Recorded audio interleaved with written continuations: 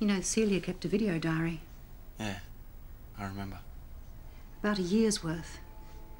Her thoughts, dreams, feelings, right up to the last. I fast-forwarded a bit. As you can imagine, there's a lot of stuff here. There. There he is. There's my boy. My wonderful Greek statue. My Apollo. That's Judy's ears. So I'm not even here. Maybe I'm not. Sometimes I think he prefers Mum and Dad to me, and they him. Dad always wanted a son.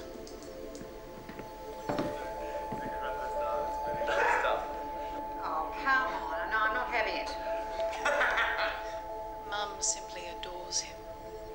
Not that I blame her, so do I.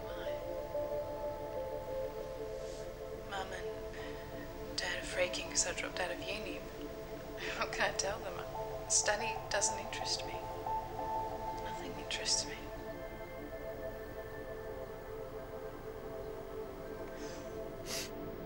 Big argument between me and the boy today. Even bigger than usual. But I accused him of not needing anyone.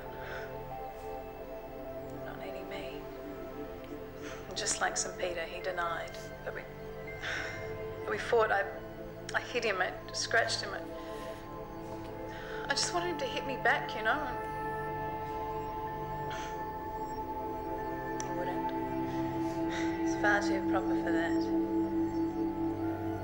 He went home. I called him straight away.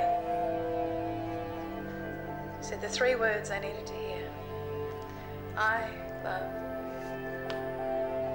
Rattled them off like road. The boy came round today. We went to the zoo. He held my hand. He was sad. Until he didn't really want to be there. I asked him if he was seeing anyone. He said he wasn't. I'm pretty sure he was lying. He thought I was depressed. I wanted to see her shrink. As if talking to some stranger is going to help solve my problems. What are you doing now? You should bloody well get up and off the couch. Would you turn that off? Would you kindly turn that off? If you're going to watch it, watch it. Okay, turn it off. He woke up today.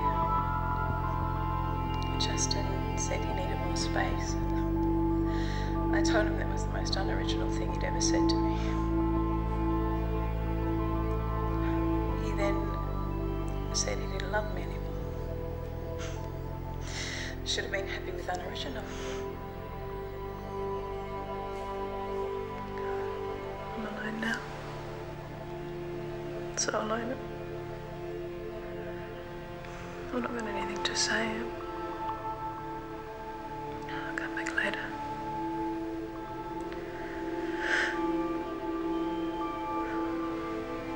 I don't know. Maybe I won't.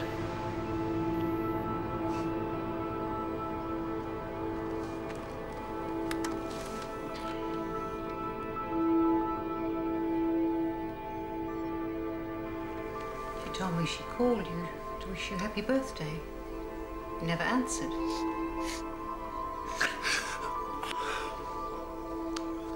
Must have been out.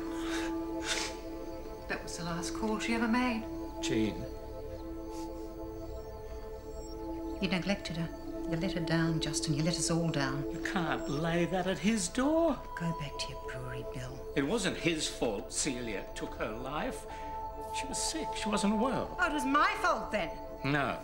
Well, what kind of mother misses all the signs? Especially one so eminently qualified. I'm not saying... Come on, Bill. It's been etched on your forehead for the last 2 years. It's no one's fault. It's just a sad thing. It's a very sad thing.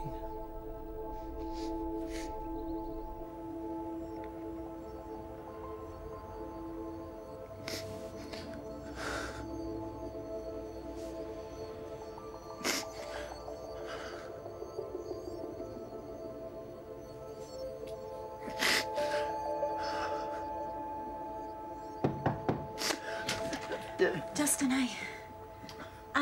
Look, I need a hand with the timer on the VCR. There's a show I want to tape.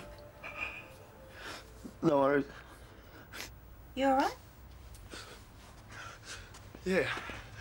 Hay fever.